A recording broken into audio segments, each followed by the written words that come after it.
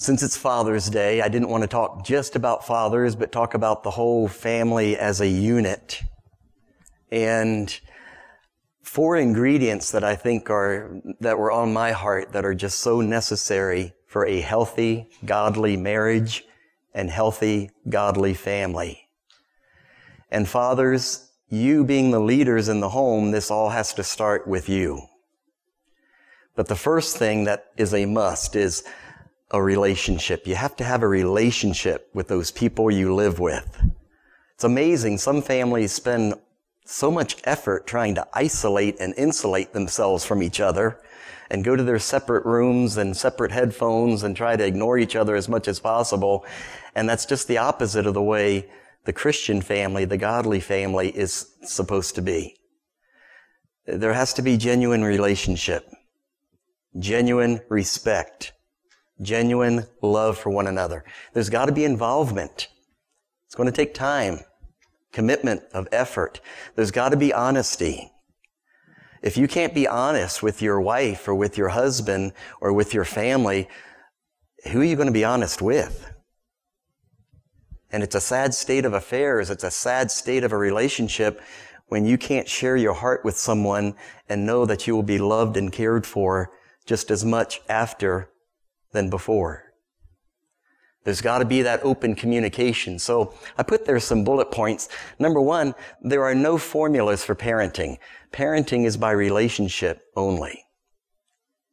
And I think we really need to keep that in mind for all of our relationships, because each person is different and unique, and each relationship is different and unique. Each person, each relationship is like a snowflake. There's no 2 that are alike. I know when we were raising Jonathan and Jessica, with Jonathan, we had to raise him kind of by brute force. Jessica, if you just spoke to her sternly, she would break down into tears. So there had to be 2 totally different approaches. They were completely different people, responded differently, had different motivations. John was always pushing the boundaries. No matter what boundary it was, he was trying to push it. Jessica was very content to stay right in the center of the box, never even touched the boundaries. And so you had 2 completely different personalities, makeups, and you've got to respect your children enough and respect your spouse enough to realize everybody is different. They are unique. And so if you just think about the relationships you have in this room, you don't relate and interact with everybody in this room the same. Some people you cut up and laugh with more, and other people are more serious or more prone to this or that. And so every relationship is different, and every relationship has its own rhythm and harmony. And so that takes time and effort to work on. The fact that you are married to who you are married to and that you have the family that you have is no accident. And so God expects you to be faithful to serve them and to love them and to communicate with them. I put their children will learn how to communicate from you. They will watch you. They will listen to you. Your son will learn how to treat his wife by the way you treat his mother. You've got to show them how to be open and honest, and you've got to show them by demonstration. It's okay to open up and be honest and bare your heart. And you're going to be just as loved and accepted after as you were before. You're in a safe zone. You're okay here. You have to be open with your children to admit when you're wrong, because as parents, we do a lot of things wrong. I don't know if there's a whole lot that affects a child more than when a parent comes to them and say, I did it wrong. Please forgive me. I'm going to try to never do that again. If they don't learn that humility from you, where are they going to learn it? If they don't learn how to open up their heart, in 1 John it says that if we come to the light as he is in the light, if we learn how to bear our soul and hold nothing back but expose it all to him, that's when he brings the forgiveness and the healing and the cleansing. If children are smacked down every time they bring up something negative, or if they are demeaned or ridiculed every time they try to open up and tell you what's troubling them, and they in response, clam up, shut up, and keep it all in, they're never going to be able to find the healing and the help that they need. Because you've trained them through that abuse, that emotional abuse, to keep it all in. And so there's got to be very healthy, open, honest communication within the family. It starts between the husband and the wife, and then that trickles down to the children, and they know that they can always come to you.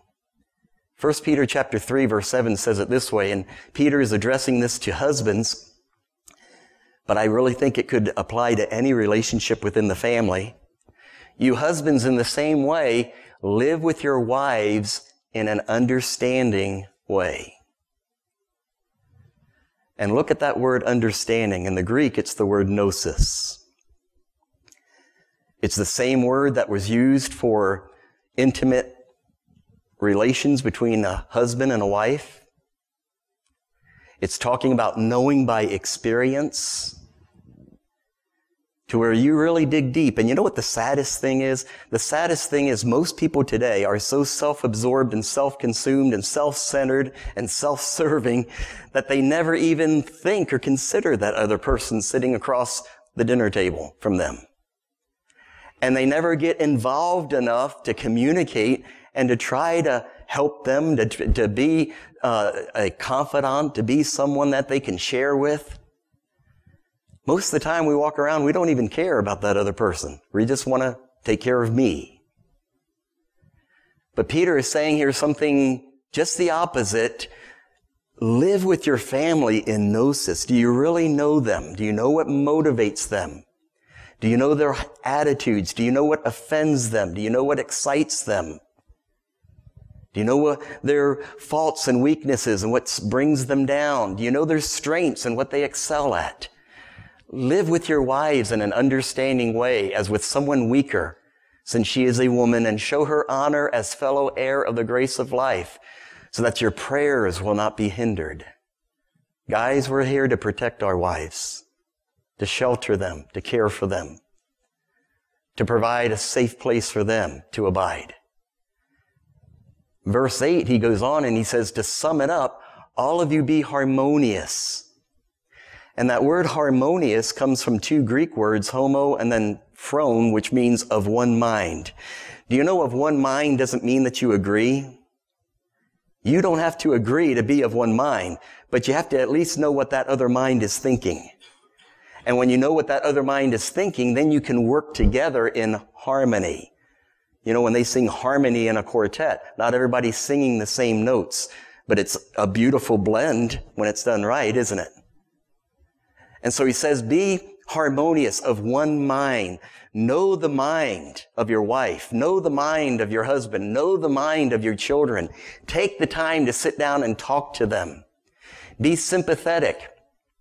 Means to suffer with. When they hurt, you feel the hurt. The compassion compels you to do something. You can't help but react and respond. Be brotherly, from the Greek word philadelphos, meaning brotherly love and affection. You know, when you, if some of us were to go out to dinner after church and we're sitting around the table, and depending on the relationship, you know, you would probably not want to burp in front of us. But at home, at the dinner table, you let it rip, right? In fact, you've got to outdo your brother and be louder than him, right?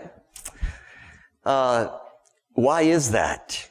Because see, this word brotherly here, that's what he's talking about. You don't mind doing that at home with your family. Why? Because there's a stability and there's a security there of, look, you've got to love me, I'm family. You're stuck with me, right? I'm not going anywhere. Where he said, that's the brotherly affection that's supposed to be in us, in the church, and at home. We're stuck with each other. We're not going anywhere. We love each other. And there's nothing you can do to make us love you less. Be kind-hearted. Kind-hearted and sympathetic, there are very similar terms. And so I think it's interesting that Peter, by the Holy Spirit, is repeating it. Be tender-hearted. Hurt when someone hurts. Be moved with compassion. Be sympathetic. If there's nothing you can do for them in the natural, pray for them. Pour your heart out for them. Be humble in spirit. That word humble in spirit, see the first definition there? That's literally what it means. It means to be friendly of mind. Have you ever tried to have a conversation or tried to greet an arrogant person and they were so stuck on themselves, they were just a snob, right? And you really couldn't get any traction in the conversation because they were looking down at you the whole time. But the humble in spirit, it's someone who doesn't have a high opinion of themselves. They have a modest opinion of themselves. And so because of that, they're easy to approach. They're not snobbish. You don't feel minimized when you talk to them. They take an interest in you. They love you. They're concerned for you. And so that's the environment that we need to create in the home. There needs to be relationship. Take the time to be involved. And once again, this culture that we live in is pulling everybody out of churches. Well, this same culture that we live with are pulling families apart. And whenever you see a family pulled apart and divided, it's the work of the devil. It's not the work of God. And so the best way that you can confront those powers of darkness trying to pull your family apart is to be aggressive and proactive in being involved and communicate in relationship. Secondly, there's got to be unconditional love and affection. Never, ever, ever make your family qualify for your love. How blasphemous can you get when the Son of God came and died for you on the cross? And all of your sin and shame and filth and pollution and vomit and blood. And then you are so stuck up and self-righteous that you make someone else earn your love. Can there be any other greater blasphemy? You love them because God loved you when you didn't deserve it. You love them because that's what love does. Love loves. You love them because they are your own flesh and blood. Love them without conditions because of the love God has demonstrated to you. Choose to commit and love even though you know there will be failures. That's the tough one. Because we don't want to be hurt. And we don't want to suffer the consequences that you bring on the marriage or that you bring on the family. But let's face it, none of us are married to Jesus, so there's going to be failures.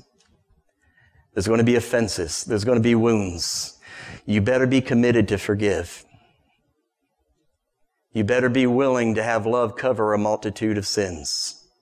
Because in every family, there's a multitude.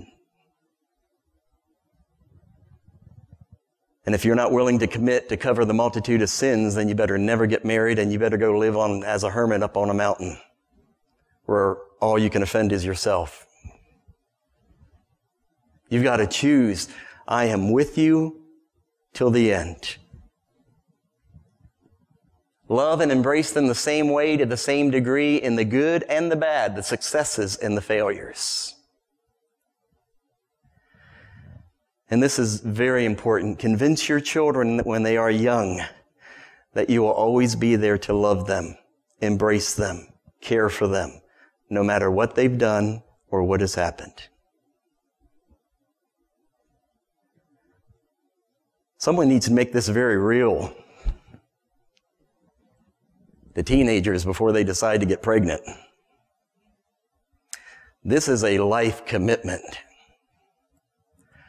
I'm going to be there for you through life or death, heaven or hell, no matter what it takes.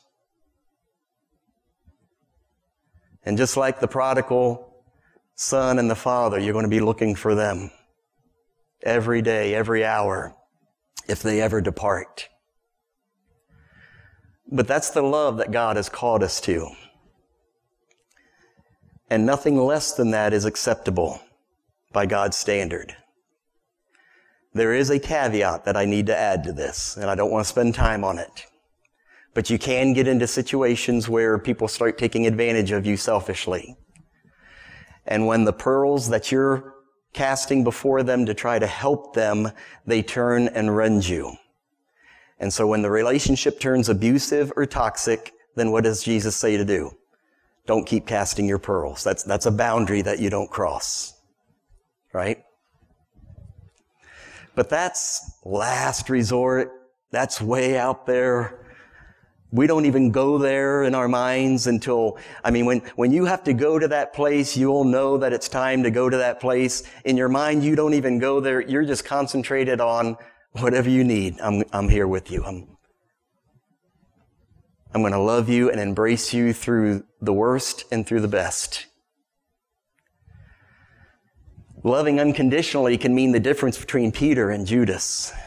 And I mean this with all my heart. And I hope that you take what I'm saying very seriously. It can be life and death for some people. Peter, after he went out and wept bitterly, having denied the Lord 3 times, why didn't he do what Judas did and just hang himself, just get it over with? Because he knew he had a group of men that he could go back to who would forgive him and love him. No different than before. Judas thought life was over. He thought no one would ever trust him again. The disciples would never want to see him again. And do you know the sad part about it? The disciples would have received him back just like they did Peter. Because what these 2 men did was really no different. One just got money for it. But it was the same betrayal. Judas had a place back there, just like Peter did. But somehow in his mind, he thought, I can never go back. I can never return. They will always hate me. They will always reject me. I might as well just go ahead and get it over with. And so if you don't convince your children from the time they're young that you are with them till the end, you will love them, embrace them, care for them, no matter what they do or no matter what happens, they've got to know they have a place that they can always go home to, where they won't be ridiculed or minimized or condemned or humiliated. Not that you tolerate the sin. You won't do that because sin destroys. But you will love them and embrace them. Peter learned this lesson here in Luke chapter 22, verse 31, when Jesus was telling him, Simon, Simon, behold, Satan has demanded permission to sift you like wheat. But I have prayed for you, that your faith may not fail you. And you, when once you have turned again, strengthen your brothers. But Peter said, Lord, with you I am ready to go both to prison and to death. There's that self-confidence, the cockiness. He knew better than the Lord. But Jesus said, I say to you, Peter, the rooster will not crow today until you have denied me 3 times. Deny 3 times that you know me. You know this had to stick with Peter. And after he went out and wept so bitterly, crushed, broken because of what he had done, do you know in the midst of his weeping and sobbing, there had to be a moment of brightness, a moment of a glimmer of hope, where Peter must have realized, wait a minute, Jesus knew this was going to happen before I did it. He told me this was going to happen. Not only that, he told me that he was praying for me. Now see, of all sins, it's not like Peter went out and stole some money from a stranger. This was a sin that was personally targeting Jesus. I don't know Jesus. I don't know you. I mean, Jesus could have been very personally offended by this, right? It could have become a very divisive, very personal betrayal. But do you see Jesus look beyond his own hurt looked beyond the offense, and he said, Peter, I'm praying for you. I don't care what you do. I just don't want your faith to fail. I don't want you to give up. And then after you recover yourself from this denial, I want you to go tell your brothers, strengthen them, tell them just because they failed, they don't have to give up. There's hope, there's forgiveness, there's redemption in Jesus Christ. You can come home. There will always be someone there to love you and to take care of you. If we don't give people that safe place to come home to, they will never come home. We've got to be there for them. Just like Jesus was there for Peter. And he said, Peter, even though this will happen, I'm for you. I'm not going to reject you. I'm not going to be offended and leave you. I'm praying for you. And when you come back, I've got a job for you to do. What great hope. What great purpose. Peter, when he came back, knew that the Lord wanted him, that the Lord had a job for him to do. And what great redemption in all of this. Thirdly, there has to be consistent, constructive, and compassionate discipline in the home with the children. Consistent discipline. They've got to learn that truth and good and evil are non-negotiable. They are absolute. Good and evil is not subjective nor situational. The truth is absolute, and it's the truth all the time. It doesn't change. Regardless of how you feel, think, or the circumstance, truth does not change.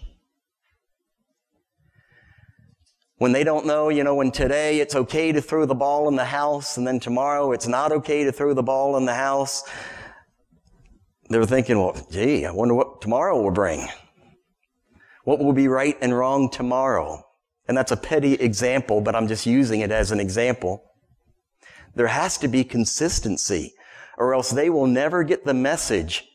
God's laws do not change. The law that you will be judged by does not change. There has to be consistency, and consistency is the hardest thing for us as adults, because how many of you, if you've told your child once, you've told them 1,000 times, no or yes or whatever, right? But that's what kids do. They push the boundaries, and you do have to tell them 100 times, 1,000 times, again and again. But there's hope. We saw it with Jonathan. I don't know what age it was, but it was at some age, late teens, where something just clicked, and all of a sudden he got it. And it will happen that way with your children as well. Even grown children. Don't ever give up.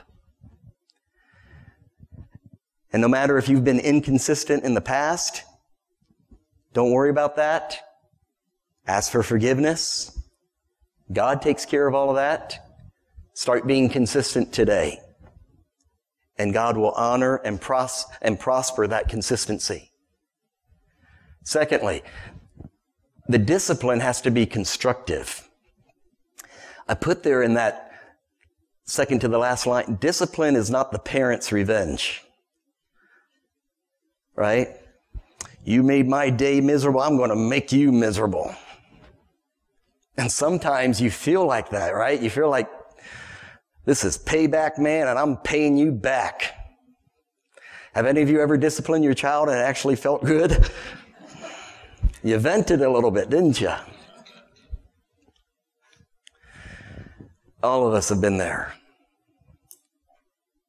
But in the long run, in the long haul of it all, the discipline has got to be constructive. The discipline can never be destructive, abusive, vengeful, vindictive, injurious. So many parents, they don't discipline their children for the child's good. They discipline their children to vent their frustrations or to try to just get rid of the kids, put some distance between me and the kids so I don't have to put up with you anymore. And they use discipline in that way instead of really trying to use discipline to build character in the child. Just remember, when I give this spanking, or when I give this time out, or when I scold you in this way, whatever you do to discipline them in the moment will have lasting results and effects in their life. They're learning from you how God treats us as sons and daughters. And so are you giving them an accurate picture? When God disciplines us, it's always corrective and it's always for our good to develop maturity and temperance and understanding in us. So when you discipline them for doing something wrong, you're not disciplining them because it ticked you off and you're paying them back. You're disciplining them to aid them in temperance, because this will help you control yourself for the next time. And you know, that subtle difference in attitude makes all the difference. You don't even have to say a word, and your child knows when you're disciplining them in anger or when you're disciplining them with their best interest at heart. They know the difference. They can see it on your face. They can feel the vibe. They know the attitude. They can see it. One look in your eyes tells them all they need to know. So you need to make sure that the discipline is coming with the honorable intention and motive of, this is going to build godliness in you. Lastly, the discipline needs to be compassionate. It's got to be compassionate. Have you lived so long that you've forgotten what it's like to be a kid? You've forgotten what it's like to be a teenager with no brains? Make sure that you administer the discipline in loving gentleness and mercy, not with anger or harshness or humiliation. When you discipline with anger or harshness or humiliation, you can heap so much self-condemnation on that child that they come to the place of Judas of, there's no reason for me to live. They hate me, they reject me. But first of all, be mindful and sympathetic of the power of the flesh. Think of the last time you committed a sin knowingly, and you, for whatever reason, felt unable to stop the urge. And how old are you? And that just happened a day or two ago? And now you're dropping the hammer on some child? If you have trouble controlling your urges, don't you think they have trouble? And I'm saying all that, that's not to excuse the sin. You still have to deal with what they did. You still have to deal with the sin, but you do it with a measure of compassion mixed in. And you know what? They will pick up on the compassion, and they will sense it, and they will appreciate it, and they will be mindful of it. And then lastly, having personally experienced the mercy and the forgiveness of God, Lord, if it wasn't for His mercy and forgiveness, we would all be in hell right now. We would all be under the judgment of God. And so in your discipline, there's a real delicate balance. You don't overlook the sin, you address the sin, but you apply mercy with the retribution at the same time, and you give them the sense of, wow, it could have been so much worse. Dad could have been so much madder. That spanking could have been so much harder. There's mercy. And I'm not saying that you do that all the time or repeatedly or let them go scot-free. I'm not saying any of that. I'm just saying there's got to be compassion. You've got to remember, this is just a child. Deuteronomy chapter 6, verse 4, starting in verse 4, this famous passage, "Hear, O Israel, the Lord our God, the Lord is one. You shall love the Lord your God with all your heart, and with all your soul, and with all your might. These words which I'm commanding you today shall be on your heart. You shall teach them diligently to your sons, and shall talk of them when you sit in your house, when you walk by the way, when you lie down, and when you rise up. Verse 7 is all about application. It's not about teaching your children doctrine. It's about application. Son, daughter, this is what we do when we lie down. This is what we do when we rise up. When we walk by the way and we're tempted by over there by what's on the sidewalk, we just keep walking and look the other way. And you start to apply the Word of God to everyday situations, everyday life, and you teach them that there is only one lens to view this world through, the lens of the Bible, the Word of God. This is the only way to view this world. This is the only way to view these circumstances. This is the only way to view when that happens to you, when someone does that to you. And so as you go through life, sitting in the house, walking in the way, lying down, rising up, you very consistently deliver the Word of God and you just talk to them. And you say, this is what Jesus did when He encountered this. This is what Father would want us to do under these circumstances. And you begin to apply the Word of God to their heart. It has to be constructive. Ephesians chapter 6, verse 4. Fathers, do not provoke your children to anger. Provoking your children to anger is destructive discipline of the bad kind, where you leave your child wounded and hurt, condemned, overcome, feeling as though there's no purpose for them to be alive, feeling as though they're stupid, feeling as though they can never do anything right, feeling as though they have to somehow measure up and earn or deserve your love. That's how you provoke them to anger. Don't discipline with that kind of destructive discipline, but bring them up in the discipline and the instruction of the Lord, where it's good and healthy and loving and kind, and it's for their best, and it brings out the best in them, and it helps to curb their passions, and it helps to instill in them virtues. That's the kind of discipline. It's the kind of discipline that will save their soul from hell.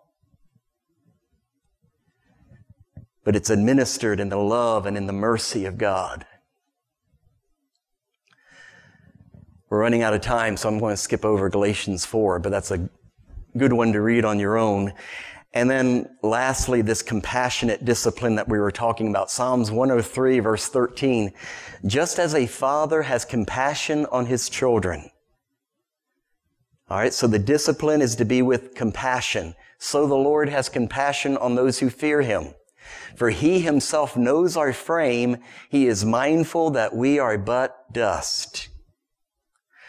You know, when I sin and I have to go to the Lord and ask forgiveness, this verse regularly comes to my mind. God, you know my frame. You know I'm but dust.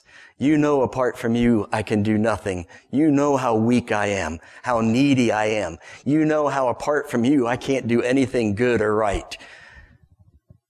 Show some of that compassion to your children. Let them see how understanding God is. Hebrews chapter 2, verse 17, it says that Jesus had to be made like us, made like His brethren in all things. He was tempted by the lust of the flesh, tempted by the lust of the eyes, tempted by the pride of life, that He might become a merciful and faithful high priest. You've been there. You know what it's like. That should make you merciful. Jesus was here. He knows what it's like. That's why He's merciful to forgive you and me. That's why He's quick to forgive us and to extend mercy, because He was made like us. He knows how rotten and filthy it can be to live in this world. Verse 18, He Himself was tempted in that which He has suffered. Because He's been tempted in that way, because He's suffered being tempted, He's able to come to the aid of us when we need help, because He knows what it's like. So have that compassion towards your children. Discipline must be consistent, it must be constructive, not destructive, and it must be compassionate. And then last, Be an example of biblical godliness to them. Be an example of the Bible. Be the walking Bible in your house. Not just spouting it out of the mouth all the time, but living it, doing it, applying it properly. Words bring instruction to the mind, but your example goes far deeper, molding the heart, making the child who they are. I put there, your child may or may not hear what you say. And most, they really are listening a lot more than we think they are. We think it goes in one ear and out the other, but they actually heard it. They will tell you they've heard it 1,000 times, but they did actually hear it. But they will be who and what you are. They might hear what you say, but they will definitely be who and what you are. And I don't know how this works, to be honest. I think it's part genetic. I think it's part spiritual. But your children really do end up just like you. Even the ones who say, I rebel against my parents and I'll never be like them, they end up just like them. When you demonstrate and exemplify the Word of God in your words and actions, you're planting the seed of the Word of God in their hearts. And you have the promise that it will grow. Look at Isaiah 55, verse 11. So will my word be which goes forth from my mouth. It will not return to me empty, without accomplishing what I desire, and without succeeding in the matter for which I sent it. When you exemplify, when you say and do the Word of God in your home, with your family, that is planting a seed of righteousness in their hearts that will not return to God empty. You have a guarantee of growth. A guarantee. Think of how powerful that is. Though when you exemplify the Word of God, that Word will be sown into their heart and do things that you could never do as a parent on your own. You have the promise it will not return to God empty. It will accomplish what He desires. It will succeed in the matter for which He sent it. We see that in 1 Corinthians chapter 7, verse 14. For the unbelieving husband is what? Sanctified through his wife, and the unbelieving wife is sanctified through her believing husband. That's why he's saying, don't split up the marriage. Otherwise, your children are unclean, but now they are what? Now, he doesn't give any details, and he doesn't really explain what's happening invisibly, spiritually, behind the scenes, but somehow your influence is rubbing off. And when you live and do and believe and speak the Word of God, you are carving and forming and molding that little child's soul. And they are imbibing and absorbing far more than you can even imagine. And because they are imbibing and absorbing the Word of God being spoken and lived out, you have guarantees that that Word will work in their heart for all of the years of their life. Train up a child in the way he should go, and even when he is old, even the influence that you have on that child, it never wears out. It never gets old. It never gets left behind. It never gets forgotten. Your children will never forget mom and dad. You have the single most impact of their life greater than anybody else outside of God. Use it wisely. Train up a child in the way he should go. Stop harping on past mistakes. Start today. And today can make a world of difference in the economy of God. Train up a child in the way he should go. Even when it's old, that influence, that impact that you had on that life will never leave that child. Doesn't that give you hope? Gives me hope. So regardless of what you see right now, your influence lives on in their heart. And up till the day they die, they'll never be able to get away from it. My mom's been passed on for how many years now? I can still hear her voice calling my name. Richard.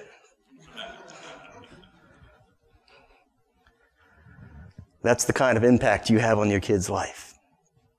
Father, we thank you for the precious families that you've given us.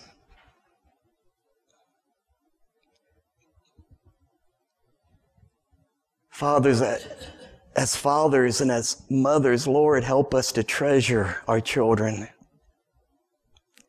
Help us to never see them as an inconvenience or a bother or an interruption or a hindrance. But Father, let us see that we are here as parents to deliver this child to heaven one day.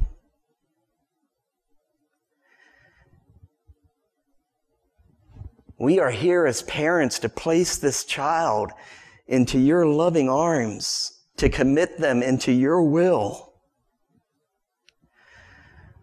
We are here as parents to point the way and provide the momentum to carry them along in the stream of the Holy Spirit.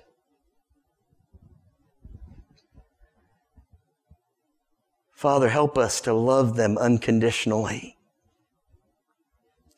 Help us to truly know them. And not just get through relationship and get through life with the least amount of effort, but help us to apply the time and the effort to really know one another.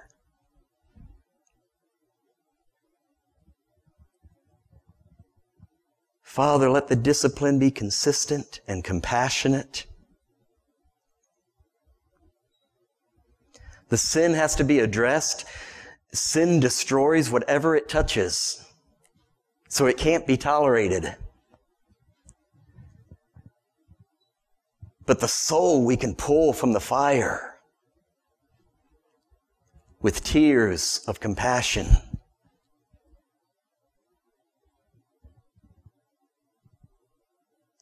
Father, thank you for the priceless gift. Our wife is a priceless gift. Our husband is a priceless gift. Our children are priceless. They are the true treasures of this life. Nothing else in this life we can take with us. But when we go to heaven, we can take our families with us. We can take the relationships that we've built with us. So, Father, help us to treasure what's really important and invest in what really matters, instead of in all of the cheap amusements of the world. Father, we give you the praise and we thank you for this time. We lift Ryan and Neil and Dottie and Joni up to you again. And just pray for your mercy, for your healing, for your comfort, for your deliverance. And we thank you in Jesus' name.